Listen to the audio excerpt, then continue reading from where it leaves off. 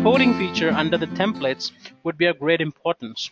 So before the patching and after the patching, you might want to run a report like an executive summary report, which will give you a high level view of where your environment stands on a scale of 100. And for MSPs who are hitting the customers table for the first time, trying to talk about business, show them the value that what you bring in terms and why do they really need your services. If you can actually go ahead and put the agents on their network and collect the data after a day, you would see something like this, where you can see an overall score and show them that these are the concerned areas that where you definitely need some kind of service, maybe not you, but a service to put into perspective.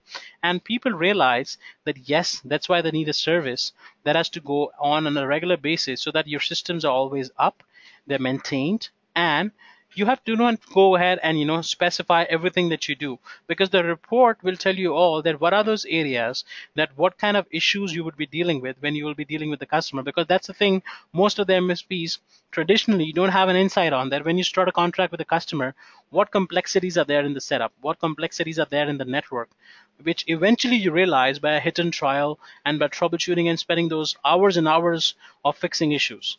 But with this sweet little intelligence in the background, Pulseway can give you this overview and give you an understanding and your customer an understanding. At the same time, at some point in time, if in case you want to go ahead and customize this report to a level to actually see some fields for yourself and some not for the customer, you can uncheck those and see that report. Going back to the patching stuff, if I were to go ahead and click on templates, right, I can go ahead and use the same report, which is executive summary report, before and after the patching, and make sure that I see that which are those systems which automatically got patched or which didn't get patched. So if you see, I have a section here under which it says one system should apply the patch.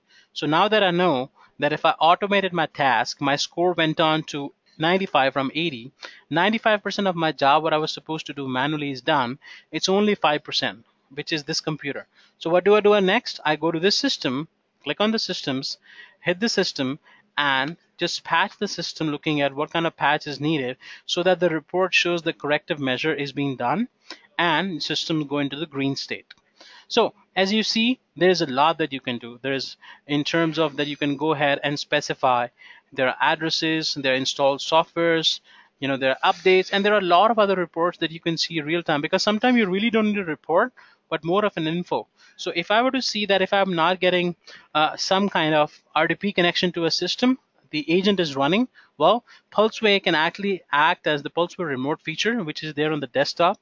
Let me show you. Can act as a plan B if in case your traditional RDP is not working. And at the same time, since that works over the internet, if any kind of IPsec connectivity, site-to-site connectivity is lost, you can always use this eagle eye dashboard to always right-click into a system like this and connect to the remote desktop. That's one. Then I can use the security status option to see what are the rules, what are the firewall profiles which are there populated on the system, what's happening on the system, and that's it. But keep that in mind, all these reports are available only in the PDF format for now, right? Customization on this report is only possible on the templates that you can customize on a subset of systems.